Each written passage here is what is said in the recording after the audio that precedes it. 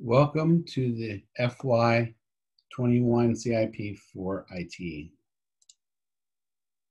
Switching to Office 365 will improve several areas at one move. Office 365 gives us the ability to better manage our email in the cloud.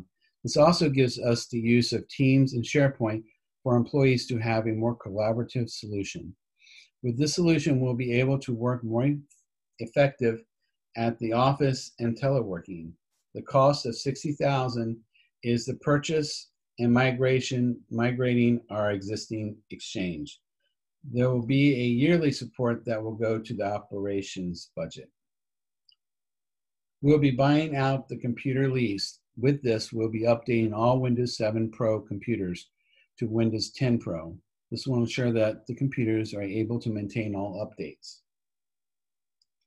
The need to improve and implement a citywide enterprise GIS solution has been identified as a core infrastructure requirement to better deliver critical services among the police, fire, public works, emergency operations, as well as all other departments as required.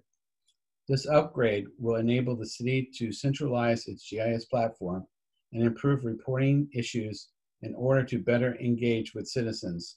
The cost of implementing the platform is about $25,000 for only 1 year of service, and the yearly cost will be part of an annual operation budget in year 2 and beyond. The mention of the department operational software is specific to the Community Development Department and will be discussed in more detail during that presentation. However, that implementation is being tracked as an IT software project. It is cost efficient to purchase the equipment and to send it back. With this, we will be doing some upgrade on software to make sure that all computers are Windows 10 Pro. We will be starting also to purchase 25 computers and laptops per year. With the new equipment, we will have a 5-year warranty on the life of the equipment. That way, we will slowly rotate and remove all computers that are outdated.